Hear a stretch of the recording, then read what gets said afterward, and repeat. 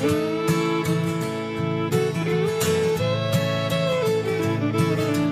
build my gallows and build them high. Makes a long time climbing before I die. I want the chance. Aye. Hello, everybody. Welcome to The Match. I'm Matty. I'm Colin. You nearly said my name. I did. I nearly introduced you. I caught myself off guard, even though I was the person pressing the button to start recording. It happened sooner than I expected. I wasn't quite ready for it. Right, so The Match, just to be clear, this is where we only talk about the game itself. When we record Longbangers, right after this, we'll go and kind of talk about the talking points for the game. This is just really about match incidents and events, the team lineup, etc. So if you want to hear the talking points, stay tuned for Longbangers. If you're a subscriber, you'll get that Sunday night. If you're not a subscriber, it'll be about 7 o'clock on Monday night when it'll come out. The match is out to everybody on Sunday night as well, so you'll have that. We're also posting it on Recast. If folk remember, we used to post stuff on Recast fairly regularly. And we bumped into a guy for Recast when we were doing the Open Goal podcast on Monday night, and they asked us if we would consider posting again. So we're going to post some stuff up on there. Benefit of that, if you want to support the podcast but don't want to subscribe, don't know why you would want to do that, but if you didn't want to subscribe but you want to support us, watch this on Recast. You can watch an advert. It'll cost you however many credits on there. You didn't spend your own money, but we get a wee cut of it. So anyway, that's the wee pitch done for Recast. And there's a link on our Twitter as well. If you look at tweets that we put out today, which is Sunday, if you've not registered for Recast already, you can do that through that link and we get some points for that as well. Anyway, right, into the game itself, Colin. So just going to run through the starting lineup. A couple of changes. I get your thoughts on, or what your thoughts were when you saw the lineup. So Marshall, Chabraya, Hanlon, Cadden, Jago, Henderson, Yuan, Fish, Egan Riley, Campbell and McGeady. What were your thoughts when you saw that? I can't really remember, other than I think I was going, I'm not really sure what the formation is. And I probably was surprised Henderson was in, even though I know he came on and sort of passed the ball for the goal at St Mirren, but then I guess there's lack of options really, isn't there, up front? And so that would be one of the reasons why he was. But other than that, it was a bit of consistency in selection now, eh? Yeah. I thought Egan Riley, that was the sort of the wild card in it when you were looking at it, because with Hanlon playing, so not Hanlon, Cadden playing, you knew the right back position was covered. And when Egan Riley had played last week, he'd gone in at right back. So he sort of featured at central defensive midfield alongside Jago. How do you think he got in there? Oh, great. I like that formation. The two sitting midfielders then gives the attacking players a bit more freedom in that. So I like that. I think the two of them worked really well. Like, I don't think you can doubt the difference. How solid the team look in the last month, I suppose. 6 weeks. No, 6 weeks. Sorry. 6 games, 4 games. 6 What's games. it been? Since the Hearts game, basically. Aye. However many that is. And Stevenson dropped out. I think Stevenson had a bit of a knock, so Chabraya came in there. He did fine in the game. And no Joe Newell. I think Newell was injured as well, so he just kind of dropped out the squad altogether. It's not often that Newell misses a game. Quite a positive start though. Like Hibs got off in the front foot. Colin, what did you think how the game opened? Aye, we were a better team. Like should have scored more goals. I've watched it back since on Sports Scene, the highlights, and at the time I thought, oh, fucking shoot, or there was options to pass. Yeah. To maybe somebody in a better option. They've taken the shot on, and the keeper made maybe 3 saves, but I think every one of them were fairly comfortable, easy saves. It wasn't really making them work that hard. I know they'll go down as a save because it was a shot on target, and all the stats will show that, but there weren't any great efforts. And I think there was chances to shoot earlier or pass into a player in a better position. Like I think Henderson got a shot away and he had Yuan out wide. Yuan had one where he could have played somebody in earlier, Then there was the one, Henderson got knocked off the line as well after Yeah. Ewan should have had a shot and ended up fucking dribbling past about 6 of them, or 3 of them twice, I think might have been, to get the ball across, and Henderson kind of got a touch on it and the ball knocked it off the line. So they're all chances, they're all shots on target, and they're all, as I think Johnson called it, great for the highlights reel. But actually, I'm quite simplistic when it comes to football. Just fucking shoot. Just shoot now. Score. Early. Or just like how I like the 2 defensive midfielders, sweeping everything up and tidying everything up and calming everything down. I know it's not everybody's cup of tea, but it's just I like it. The basics. Do the basics. Defenders fucking defending. Defensive midfielders doing that job, and fucking strikers getting shots in that way. That's what I like. I didn't need it to be walked in. I didn't need fucking World Cup passes for your defensive midfielder or your centre half. Just fucking deal with it. Do your job. Do the basics. Do them well. And that's what I liked about it. But I thought in the attacking third, we were a bit creating chances, but no picking the right options. But hopefully that'll come, and especially when you've got Nisbet and Kukrevich and even McCurdy maybe to come back in. And then you would like to think, but certainly the first 2, I think it's proven they will take a shot, or they will get a shot away in comparison. Even Hopper, when he came on, maybe he got a couple of shots away, didn't he? So I think I like the defensive solidity, and I like we're still creating chances. I just think we need better quality in the attacking part. The first goal came from the header Will Fish. I think it was Henderson took the corner, right on his head, cracking header for Fish, but no chance with it. Another goal for a corner. Aye. We've been taking the piss at the stats, saying is it you that had the stats? I'm not doing you in stats, but it was like a low percentage of number of goals that come for corners. And Josh quoted it was 3%. I think 3 every 100 corners will result in a goal. But we've had 3 goals for corners in the last couple of games. Yeah. But then we have went maybe 100 games before that with it though. So, but it does feel like they come in spells, because it was McGregor scored 2 headers in a game once at the end of the season in the playoffs. Back then, and then you never get another one, and you go, fuck's sake, we never score for corners. And then, but it was a cracking one. I do like the ones just when the centre half comes forward and crashes it, because defenders are generally good at attacking a ball. It's usually in their own box, but obviously they should be able to convert that into the other box. It's the same fucking thing. It's just that you're aiming for that wee goal rather than aiming just to get rid of it. But that was just a big powerful header. They're a great goal. I love the goals. I've said that before about diving headers and all that as well, but I love a centre half coming up for a corner and just crashing one in. You see it from behind the goals, if you like, for David Marshall's end, there's a good camera view out there. You see, again, you talk about just doing the simple things well.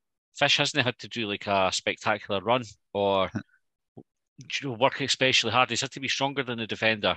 Just got there first. More determined to get to the ball. Aye. Yeah. So he's done his bit well, and the corners come over. It's right on his head. It's like 2 simple things done well has given us that goal. And I think that's kind of how Hibs are performing at the moment. We're doing the basics well, so defending when we need to defend and creating chances well. First half, we lost McGeady as well. He's sort of chasing a ball down the left hand side, pulled up, and that was him. Do you think we'll see McGeady in a Hibs shirt again? He would probably will, but I think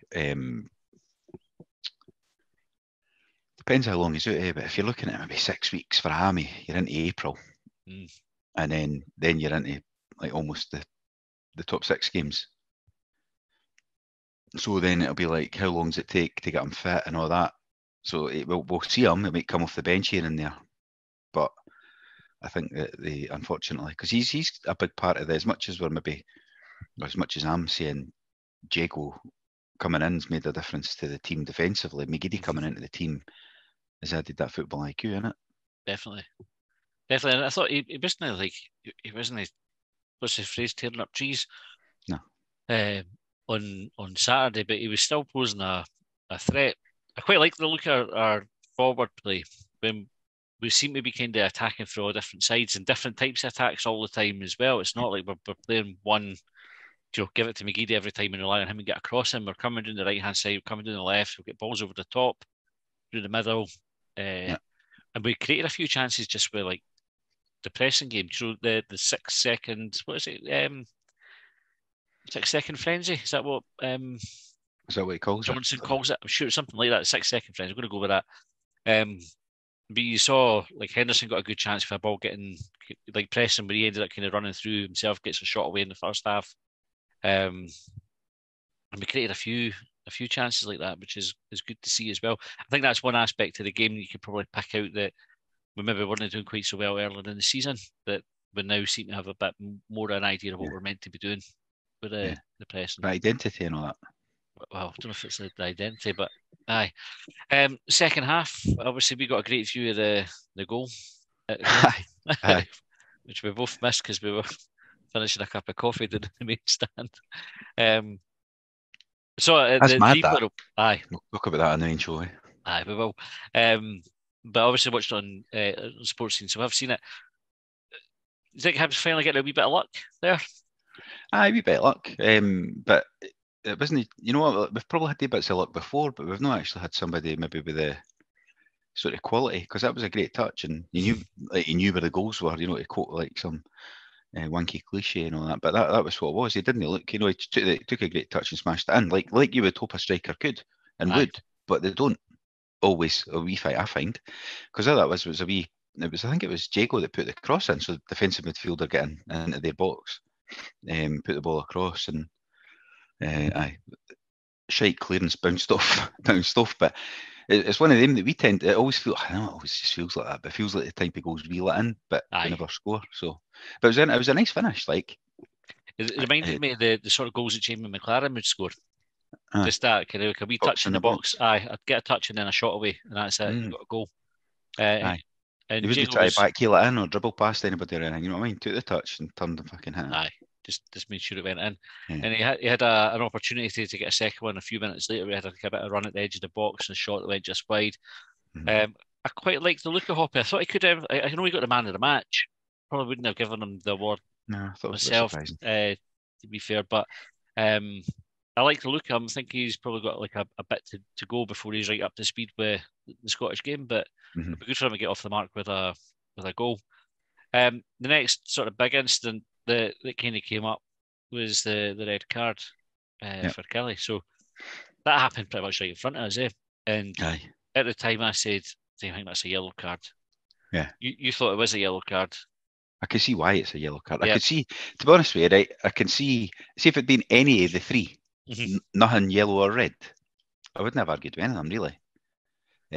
Red's probably the harshest at them all, though, and I'm surprised that, given he's had a chance to go and look at it on the TV, he's then decided that's a red card, because he had a high foot, and so I'm not sure, like, is it dangerous, reckless and careless or something? Is that the three levels? Dangerous being the red and reckless being the yellow? I think so, yeah. And he's going for the ball, he's won the ball, he's looking at the ball, but then he's been careless or reckless because his foot's high. But then Chabraya did run into it. It wasn't like he had ran into Chabraya to do it. So I'm not sure, but it's not a red card. I'd be appealing it if I was Killie. Like, he's got to be aware that a player might try and head a ball at that height, and that there's players in the proximity. So I think that's where the letter of the law sort of stuff comes in. But I agree with you. Like I said, my first viewing, I was like, "Fucking hell, that's not even a booking." I watched the replay on Sports Scene. And I was like, you see why he's giving it? Jabraya's not claiming it. Jabraya's just like, sort of style. He did the fall down or nothing, Chabraya, either. It wasn't like he even caught him that bad. It caught him in the neck, I think. Yeah. But it's not like he's trying to do me there. The boy didn't he?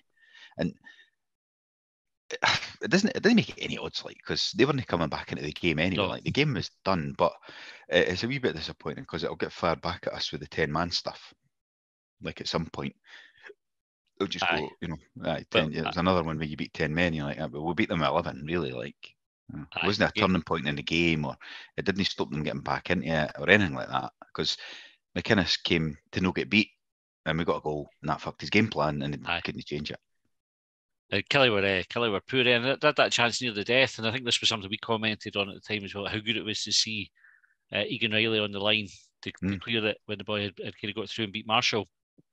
They're the kind of goals we used to lose. Like, and it wouldn't have mattered. But then it does matter because the goal difference could matter at some point.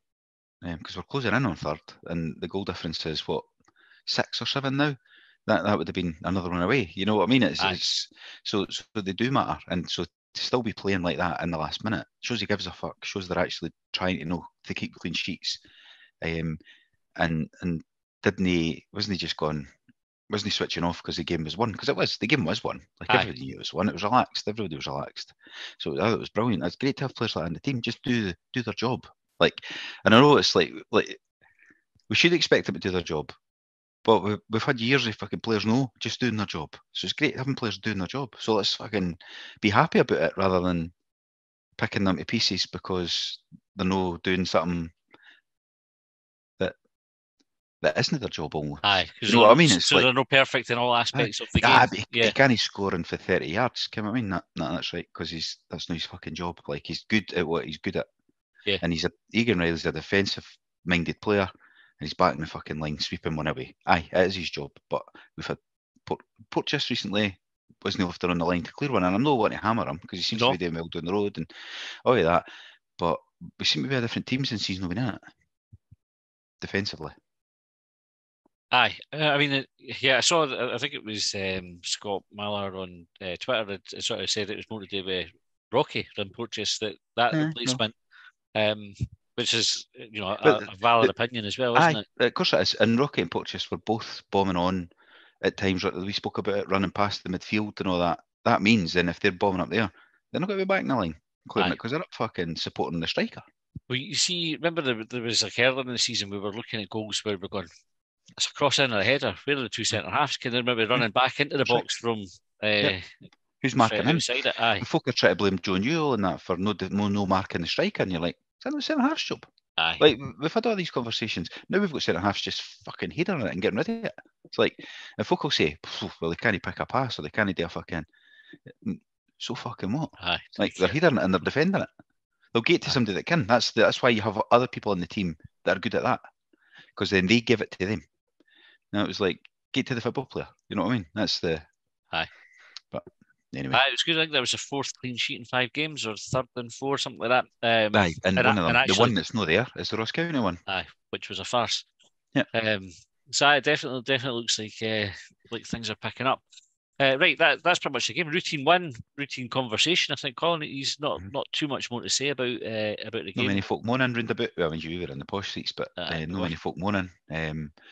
But I think it was maybe like that in my own seat. Just speaking to my brother-in-law on that today, it doesn't sound like there's much of the negativity. It's funny, a couple of wee wins or no letting goals in maybe change the mood, it's good. Long may it continue. Right, we're going to go and record Longbangers, so we'll focus more on the talking points. Things that we'll be going into a bit of depth there would be the impact to Jimmy Jago, Will Fish, which of the loanees would like to keep. That was one of the talking points. How we'll finish the season, is third achievable, etc., which we'll talk about in extra time. That's for subscribers only. Thanks for tuning in. Thanks for sending the talking points, which we're going to cover off next. And thanks for listening. We'll see you next time. County line, I pledged upon. Well, they trailed me down when I broke free. I drank all the whiskey in Tennessee. I don't drink water, no.